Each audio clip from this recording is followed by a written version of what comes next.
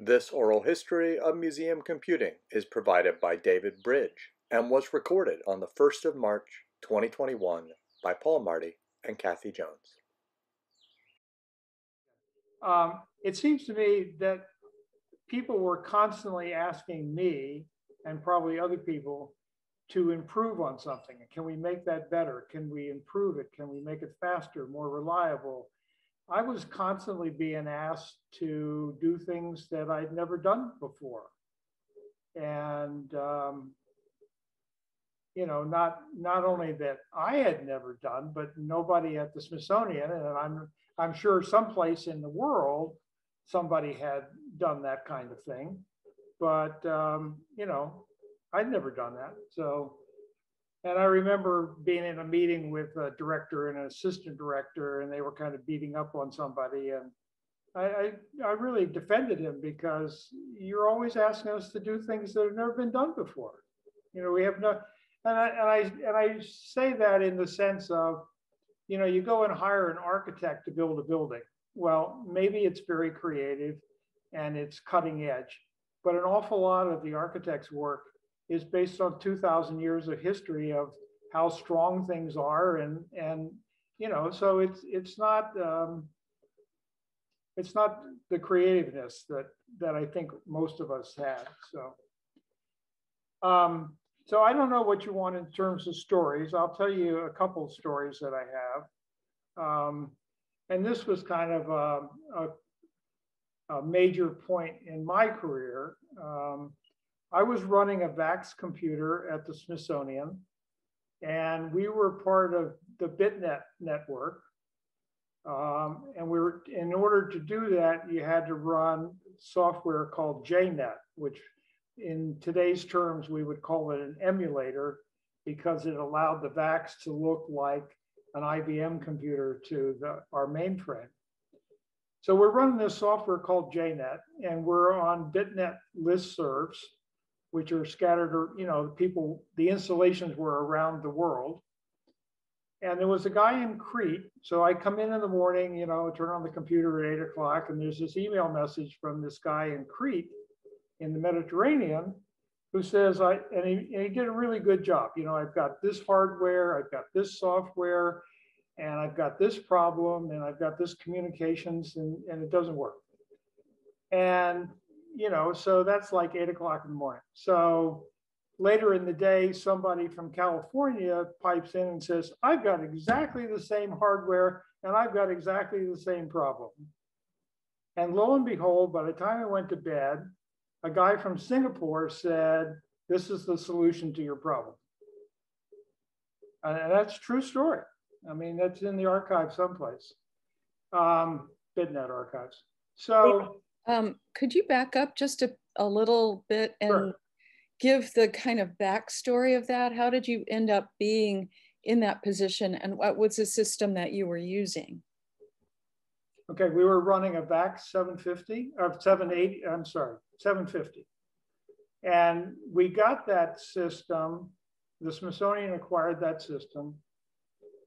I mean, I did the research on it, we acquired it, and that was to support the move of Smithsonian collections from many different places in Washington, D.C. to the new Museum Support Center in Suitland. Mm-hmm. Museum Support Center is 4.5 acres under roof at that point. It's been expanded, and it currently houses somewhere between 30 and 40 million objects of the Smithsonian. So the background on that is that the museums are all located downtown, as they frequently are, and real estate downtown gets precious, and as you acquire millions and millions of more objects, you run out of space to store them. So many museums now are storing things outside the city core in suburbia, where it doesn't cost as much to build real estate, and then take the downtown museums and turn them into more public facilities kind of thing. The Smithsonian had closed many different galleries and hallways in the Natural History Building to store collections. So we got the VAX computer in order to support the move, but then I found out that it had email on it, and wonderful communications capability. And the museum support center is about 8 miles outside of downtown on the mall, which was a big problem for a lot of people because it's the first time you couldn't just walk to the other end of the building or walk to another building to meet with somebody. So I started email to talk to our HR people and financial people and stuff like that. So anyway, so was that the first email network at the Smithsonian? Yes, as far as I know. And what year was that? The email was probably 1984. Okay. There were email, and the whole VAX computer was set up to be a network kind of device. There were other email systems. I'm sure the library had email on their system, but this was in the days when you had one terminal to talk to the library and you had another terminal to talk to the financial system, or that kind of thing. So the email that we ran on the VAX was accessible by modem and other means, and which meant that it was widely accessible from all over the place. And when we did the MOVE system that we created, we had the marine mammal collection, for example, was in the Alexandria Torpedo Factory, the old military building. And, we just took VT100s and printers and took them over there and plugged them in with modems and documented the collection that was being moved. And then we took it all out and put it someplace else.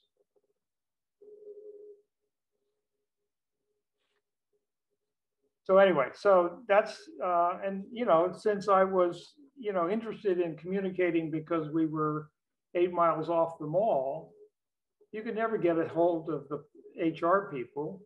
You call them up and you get their voicemail, and all you want to do is check and see what's the status of the request that I put in. So you could put that in an email.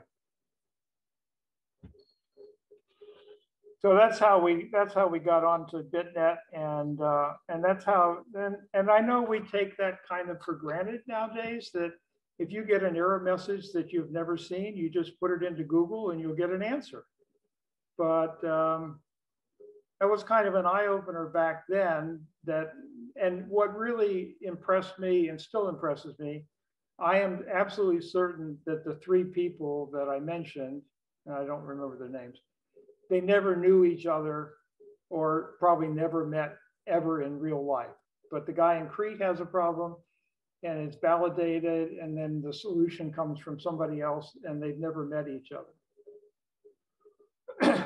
Anyway, that really impressed me. And probably one of the things that, colored my approach to communications and MCN and everything else. So I don't know, is that what you want? That's perfect. I was just looking at your document. I mean, there is a lot of kind of deep history in what you have done from the time that you started at the Smithsonian, and a lot of change that you saw there. I don't remember the date, but David, did you use Celgem also? I helped develop Celgem. Okay. I mean, the real creator was Reggie Creighton, and we attempted to interview him, but his mind isn't here much anymore. But Natural History provided the funding for 3 computer programmers. And Jim Mello and I went over and met with the managers and the programmers like once a week for the first 2 or 3 years. And they said, we're thinking about doing this. And we said, that's good, but why don't you do it this way? User input, in other words. And, at the end of about 10 years, I think at least 1/3 of the programs were my ideas or reflected them. So did that tap into your background as an ornithologist as well? What happened to my background? No, when you were writing Seljam, were you thinking about it from the any collection of birds that you had worked on? Yeah, absolutely. I mean, I think that's one of the strengths is that I had collected birds. I had done research with birds. We were working on a couple of books. So, you know, I knew how museum people thought and the kinds of things that they wanted to do. And in addition to that, when I was in the ADP program, you might have somebody in mammals who says, I have this kind of problem and I need something. And then I could say, well, the people in paleo have the same issue, but they would put it in different words. And then I would take, you know, the consolidated and maybe expand it a little bit and come up with a more generalized solution. And that all got factored into Seljam, which I think was one of its strengths, is it was generalized. It wasn't just designed for the insect people or mollusks or whatever kind of thing. I don't know if that helps. Yeah, that's great. And I mean, I had enough biology background, and that's one of the things that actually disturbs me a little bit about the current people. I mean, half the people in our IT unit have never been in a museum today. And I don't know how they can sympathize with and understand the issues when they don't have any experience with the professionals they're serving. So I know they need somebody to translate it for them, I think. that's, I was often considered the person who could bridge them all. Yes. I didn't make that up. Somebody else said, you can go from natural history to the computer center in the arts and industry building and tell them what we really need. So. Yes, I believe that to be true. You know, I know the history of Griffos. Could you say a little bit more about Seljam and why you eventually decided to discontinue using it?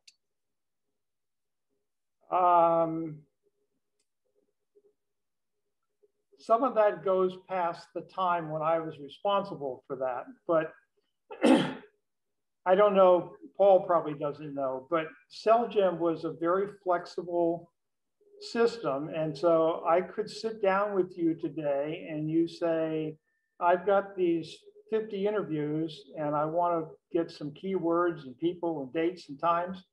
And we could have a database for you tomorrow, a file. So it was extremely flexible, and that really grew out of the HEW project. We never used Griffos at the Smithsonian. And it hasn't been till I started working on the computer history here at the Smithsonian that I really understood that a little better.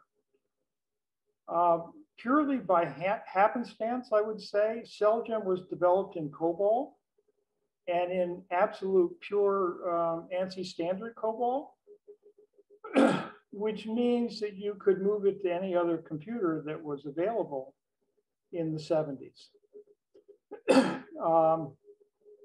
Griffos, I'm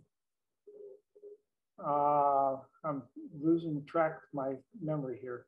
There was two other systems, one in Oklahoma and one in Colorado. And they were both built on IBM mainframes, which is perfectly logical since they had the largest base of installed machines.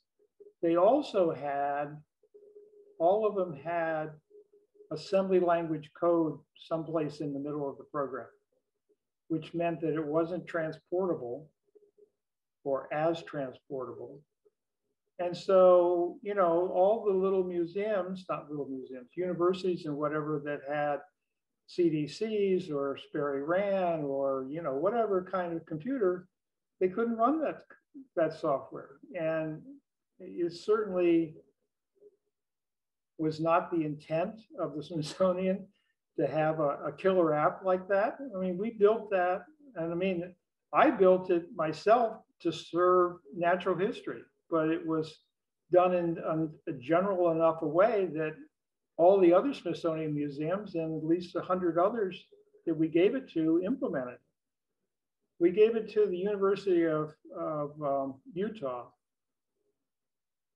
And I heard back from those people that the radio station had put all their LP records on it, which was not what I designed it for in natural history, you know.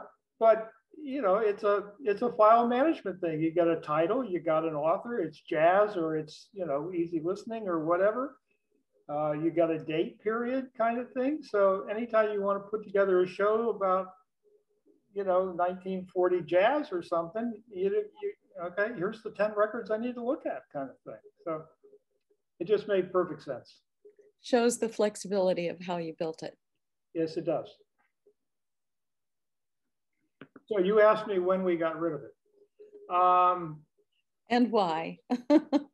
Our favorite person, David Bierman, said we were going to get rid of the Honeywell in 1985. I think the Honeywell finally left about 2000. There were just too many applications on it. So we used CellGem, then we went to Inquire, then we went to Emu. But I think a few people, when we were in the late 80s, 90s, you know, there were options that became available for people to take a file and put it on a PC or put it on a small mini computer of some kind. So, you know, I can't say, excuse me, I can't say that everybody migrated from CellGem to some system kind of thing. Up until 82, when I got the VAX, in 85, when the Smithsonian got an IBM mainframe, the only computer we had was a Honeywell. So, and it's really amazing to think that the cell phone has about, you know, my iPhone here has about, I don't know, 1,000 times more CPU cycles than the mainframe that we ran the entire Smithsonian on. So, you know, financial, payroll, everything. So I don't think the last CellGem application died until very late 90s. So, which means that the system ran for almost 30 years, which is pretty incredible. That is pretty amazing. So when that was happening, you had to think about migrating to a new system. Were you involved with that, David? I helped do the RFP for Inquire, but I did not have, you know, because of my extensive background with museum data, specimen data, and object data, I helped do the RFP in about 1985 when we got Inquire. I think that we all grossly underestimated how easy it would be to develop individual applications for each of the departments and museums because we'd been working with CellGem for so long. And then after that, I went to American Indian and we selected Inquire, I'm sorry, misspoke. We selected EMU for the National Museum of American Indian Collection, which was also being used in natural history. And different museums, I guess there's 3 or 4 different collections management systems now in different museums at the Smithsonian.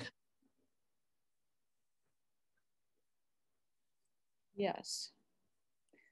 Shall we move to MCN for a minute and the work that you did on the information superhighway? Policies around that. Well, as I think when I joined I mean, I've been going to MCN a couple of times, but what annoyed me, I think, if that's the right word, disappointed me, was that it was called the Museum Computer Network, but it wasn't a network. You know, it's just a group of people.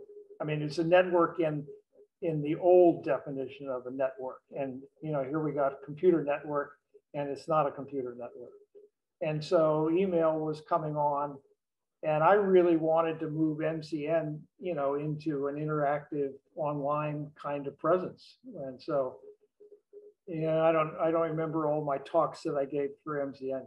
Paul can look that up now that he's got everything. I do remember that I was also active with the American Museum Association, and they've changed their names, I guess. But I proposed to give a talk on electronic mail to AAM, and they said, "Oh, that's way too technical for us." I kid you not, turned me down, rejected the proposal completely. And their idea was that, well, we only have email addresses for 20 or 30 of our people, so obviously it's not being used. But of course, they didn't ask them for their email address, so they didn't have them. So, but I have always thought that AM was a little backwards. Sorry, personal opinion there. So I don't know. So I just, you know, I know that I gave talks to most of the MCN meetings, and mostly it was about networking and internet and getting online and all that kind of stuff. Well, you were the person who got museums recognized in the Clinton-Gore policies. If you say so. Yes, I say so. Well, there's a couple of threads here I just wanted to pick at right for a second. So one, you've got this online community of practice for MCN, and this is something that I've written a lot about. And you know, and what's interesting when you look at the history of MCN, you see people like yourself, people like others throughout time who've made this argument over and over. And it's almost as MCN is still struggling to try to figure out what would an online community of practice look like for this profession. And so I'm just curious on that thread to know what was your vision at the time? Well, I told you the story about JNet and the mutual support collaboration that was possible by that, and I'm really serious. That really is stuck with me all these years, kind of thing. That I just wanted to get more people talking to each other and working together in real time. Oh gosh, you're triggering. Who was the person who put together Museum Network, Museum L, the listserv? Chadwick, John. Yep. John Chadwick. Yep. And then MCNL followed shortly thereafter. Right. Well, Mary Case and I had come up with the idea of Museum L, and we were talking about it and kicking it around. We're both busy doing other things. And the next thing you know, John Chadwick starts Museum L out in New Mexico. And I know that when I saw it last, when I was last monitoring, when I was last administering it for John, you know, there was like 5,000 or 6,000 people on it, kind of thing.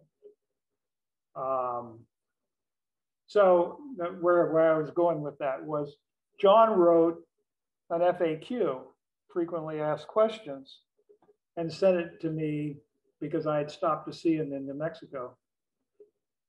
and he sent it to me for, and this is back with BitNet, so you've got no interactivity. You can just send a file back and forth. We wrote that together without ever talking in person. He wrote a draft. I told him I thought it was a really great idea, but I really hated what he'd written. So I thought it needed some improvement and adding some different things. So I wrote a next draft, sent it back to him. I said, okay, this document is yours until you send it back to me. And so we went back 5 or 6 times, and actually turned out the full frequently asked questions without ever talking to each other, which, you know, just illustrates how you can collaborate. Anyway.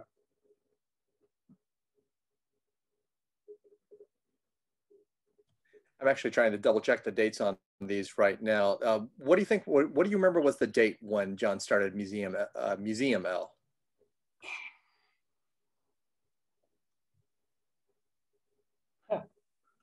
Do you have a list of all of the Maybe it wasn't. Did we have an MCN meeting in San Diego in '93? I can double check that in just a couple of minutes. I just checked the date on MCNL. So MCNL started in '96. That doesn't surprise me. So I went to a meeting in San Diego, and it might have been one of Dave Bierman's meetings, Museums in the Web, but it might have been an MCN meeting. Yeah, I think it was a joint meeting in 1996. Well, the MCN met, I have my conference metadata list Oh, up good, right here. okay. MCN met in San Diego in October of '95. Oh, And 95. that was joint Okay. with ICHIM. Yes. Yes, there you go. Yeah. So I went to that, and I made arrangements, instead of flying directly back to Washington, to stop in New Mexico in Albuquerque and meet with John. And so we spent a day on the way back after the meeting. And I was able to, he and I met then for the first time, and I think I probably stayed at his house, and we talked strategy and goals and stuff like that. And that again is one of the strong points about both the networking in person and on the line. You know, it's so much better, and I don't mean to slight you, Paul, but Kathy and I work together, and you know, if you meet people and you get to talk to them, then you can work off, you know, remotely, and you know, because you understand each other better. I think I understand, Kathy. Well, I mean, and what I was just thinking while we were talking about the value of listservs, right? It is really hard to find people now who appreciate a good email listserv. And I am very sad that so many of the email listservs that I have followed over the past 20 years now are dying, right? Left and right. And MCNL is pretty much on its last legs, to tell you the truth. Well, the listservs are good for a particular kind of audience. When we first got on BitNet, you know, you could subscribe, you could find a list of all of the different listservs all over the world. And there was one on strategic planning. And I thought, great, I want to know about strategic planning. Well, if you think about it though, strategic planning is one of those things that takes months and months, and you wind up with a 2 or 3 or 500-page document. It's not the thing that goes to listserv that says, I've got this problem, what's the solution? Or what is this bird or insect or whatever kind of thing. So the listserv is good for shorter questions, shorter answers, I think, and it's not good for, you know, dissertations or whatever the right word is. You know, it doesn't. There was like never any traffic on the strategic planning because, you know, the people that are doing it aren't going to be on listservs.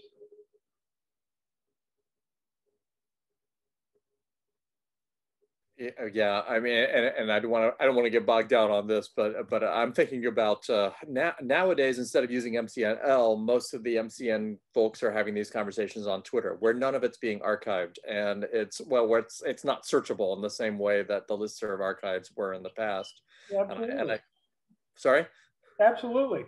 Yeah, and I worry that a lot of history is being lost. Do you remember what was it? I want to say it was maybe 10, 15 years ago when ArchivesL threatened to delete their entire listserv archive? I probably retired before that. No, but again, there used to be, and there are listservs for bird watchers. So there's a listserv for Delaware. There's a listserv for Maryland and Virginia and so forth and so on. And these are archived, like you say, you can go back and search them. Well, it turns out that there's Facebook groups in Delaware that have, you know, 5 times the membership of the Delaware Ornithological Society or the listserv. And the same thing is true with in Maryland. So there's a shift there. And I'm not really into social media things, so It would be a good little paper to say what are the pros and cons of this communication method and this communication method and so forth, that there's no moderator, there's no archive, there's no history, whatever kind of thing. There is a growing tendency to embrace the ephemerality of communications media over the past decade or so, and I worry that we're going to look back on this from the future and say, well, we lost a lot of content. Well, and it's not just electronic. I mean, when I started working, every memo that went out of the office, a copy went into the read file. There actually was a read file of all the correspondence that went out of this office.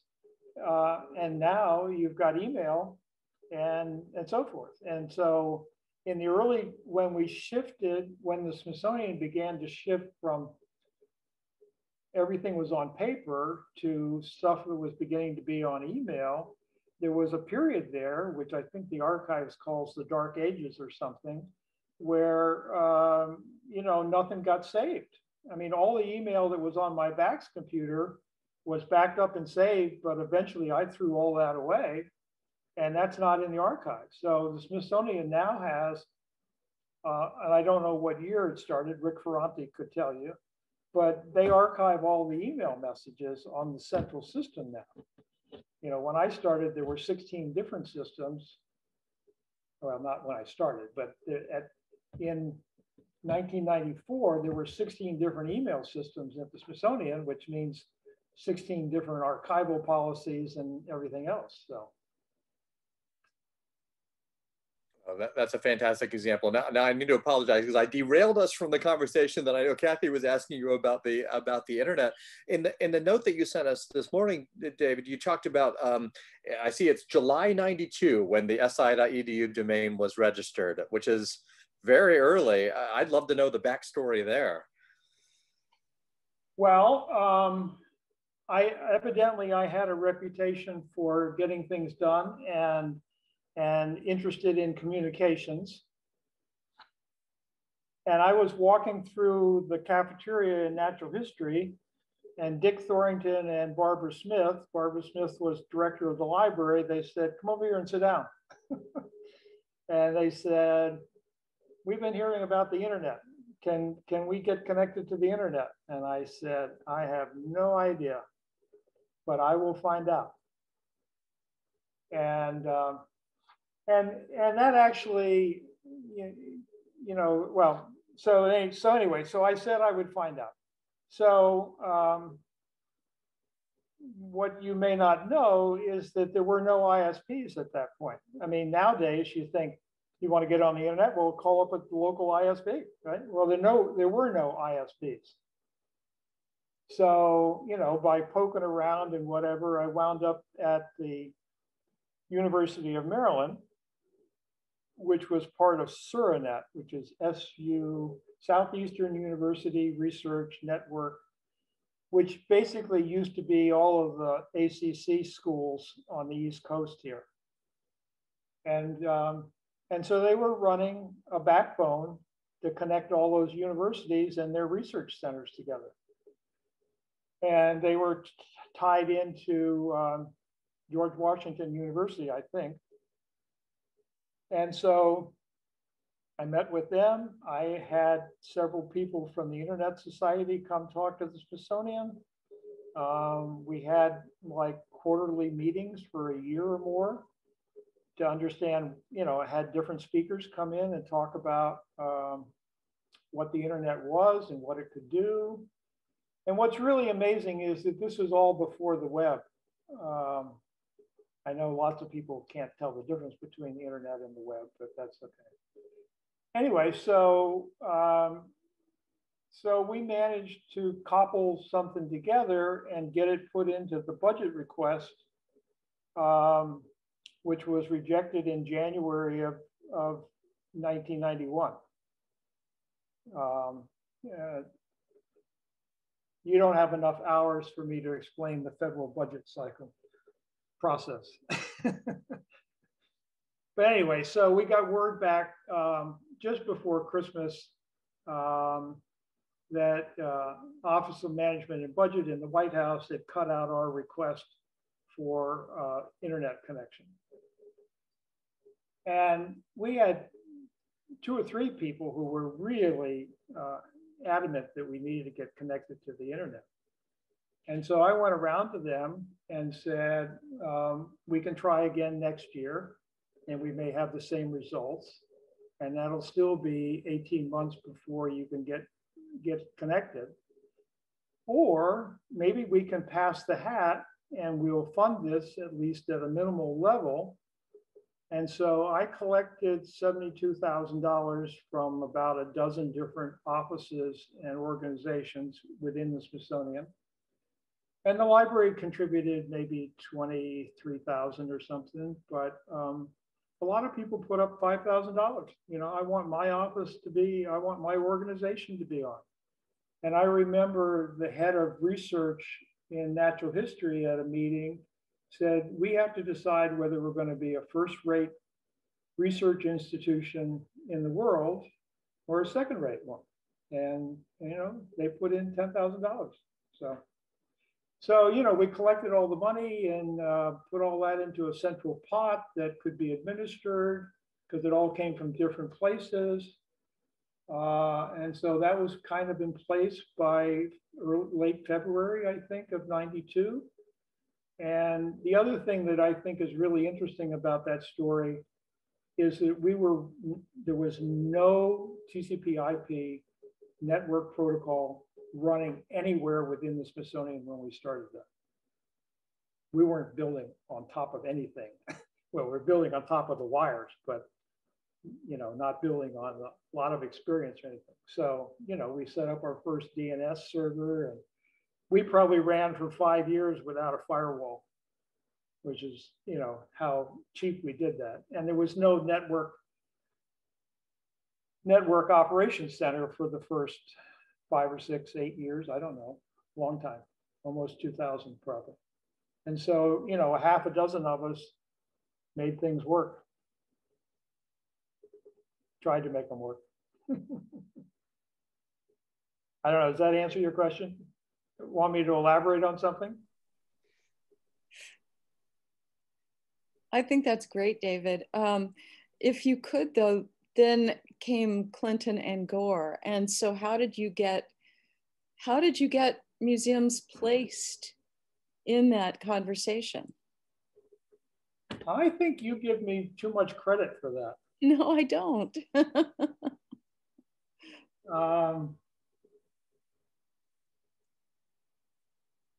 There was a guy at the Internet Society, Anthony somebody, Tony, last name starts with an R. He was very big on museums, being a part of things.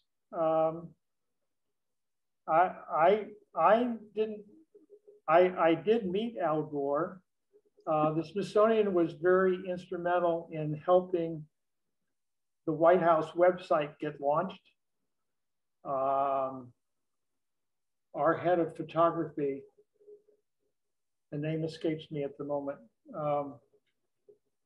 You know, he said one day, he said, hey, they're going to launch the White House website. Would you like to go over? And I said, sure. And so you got to give them your social security number and date of birth and all that. And you get a pass and you get to go to the old executive office building, and everybody sits there for a while, and all of a sudden, bang, the Secret Service comes in and hangs the vice president's emblem on the podium, and then the vice president pops up. So, and they launched the White House website.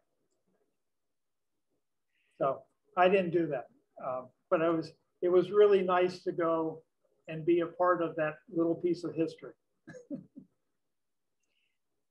Yes. So somehow through MCN, papers were written and submitted, and it got done. And I know that you and Diane Zorich had a lot to do with it. So maybe we can piece it together with Diane as well. But I thought you had quite a bit to do with it, because I was reviewing the papers that you wrote, David, when I was sitting at my desk at the Peabody Museum. Well, I mean, I was following the information highway discussion and getting copies of all those papers. And I think rather than put museums into that document, I was trying to make sure that that information got disseminated to all the MCN people, because a lot of people working in a little museum is not, Sure. not going to be aware of it, kind of thing. It's really, I don't know if you know this, but it's really against government policy for federal employees to be talking to legislatures. You know, Yeah, sure. there's an official office within the Smithsonian, and if you need something, you go to them and they'll go get. And so they sent me a bunch of stuff. I mean, but I didn't. I'm not sure I contributed very much. But you may be right, and I may have forgotten. Well, let's just say that MCN submitted it, but you had a lot to do with it. Well, that might make sense too, in that, you know, it's, you know, my impact as an individual wouldn't be the same as coming from an independent organization and speaking for museums and so forth. Yes. Are we running out of time? No, we have a few more minutes. What would you like to tell us? Well, I want to make sure I answer your questions too. Well, why don't we talk about what happened when you went to the National Museum of the American Indian? Because you were working with Jane and Doug Evelyn, and I know that both Jane and Doug were very involved in thinking about museum databases and how we could perhaps as museums communicate with each other about not shared collections, but collections that we had from the same site. So thinking about it as a network, but never realizing it. Well, yes. And a lot of my work was to help open the new museum on the Mall in whatever I told, 2004, I think. And the other issue there too, which we were constantly aware of, is that Native American communities in the United States, indigenous communities in Canada, are probably the most poorly served in terms of internet and lots of other things, unless of course you happen to have oil on your reservation.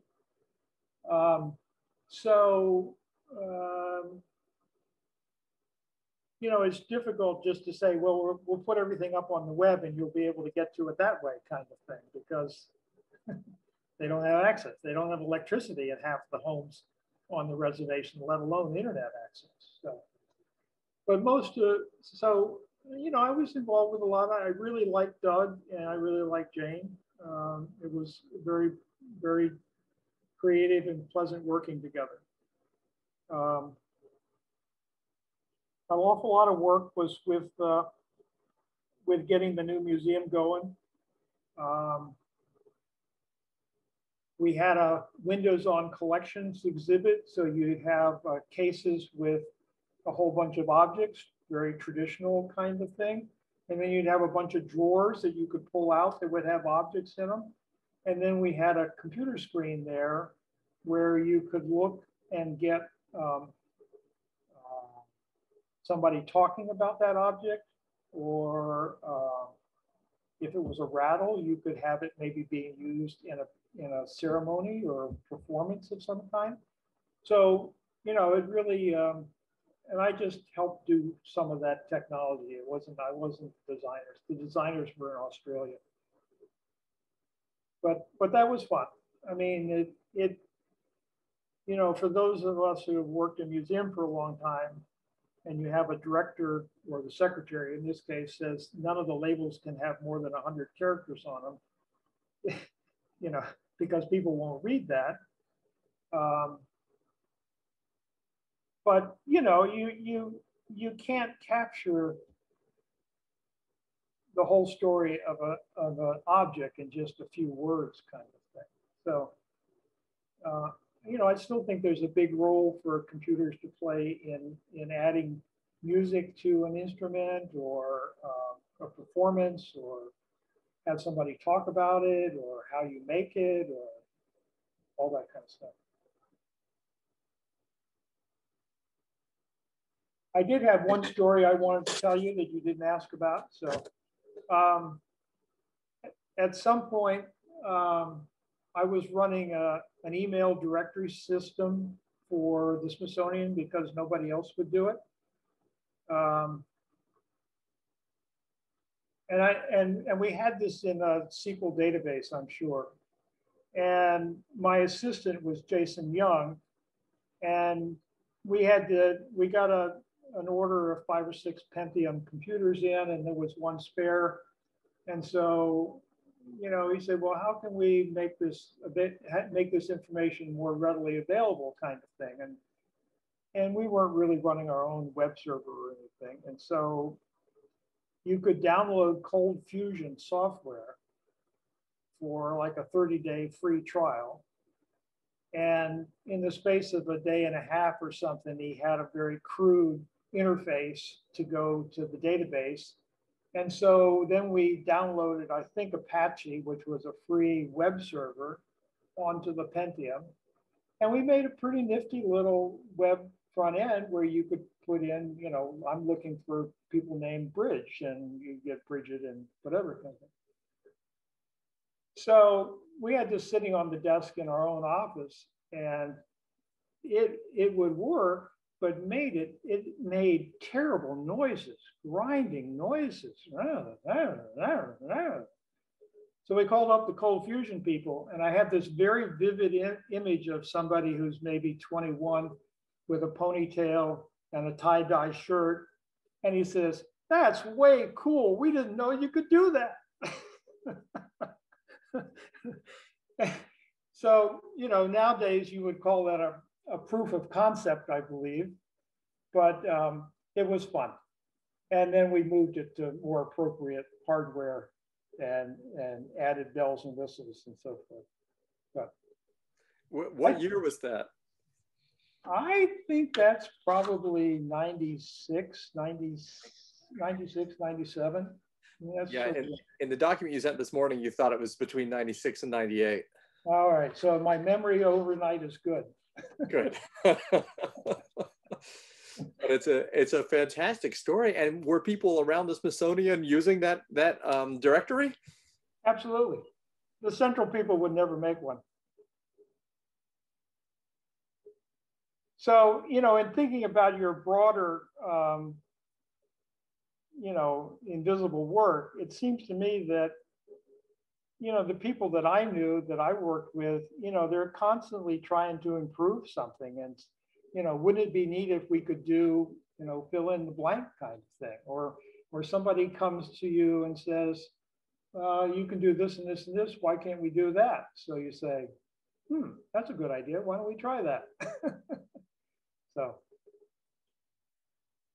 I don't know. It seems to me that you know, the people that maybe paved the way and so forth were self-directed and creative and experimental and enterprising. And I was even wondering if there isn't a parallel here with, I'm going to say young men, not to be sexist, Kathy, but the ones who tinkered with cars and made hot rods and things like that in the 20s and 30s and 40s. You know, I mean, they've got a car and they say, well, this engine's only got 10 horsepower or whatever. What if we put a V8 in there? And, you know, I mean, that kind of, let's try it and see what happens kind of thing. In fact, you just reminded me of something else. My assistant, Jason Young, we used to have a little test that we would do on things. It's like, what's the worst thing that can happen if we do this? And if the answer is, well, it would probably bring down the whole network. Yeah, who cares? No, but if the answer is, well, it won't work and we're the only ones who will know that it doesn't work, then that's fine, right? But if it's going to bring down the whole network, maybe we should test that a little bit ahead of time. So we had you know, to juggle the risks, if you will, to trying something.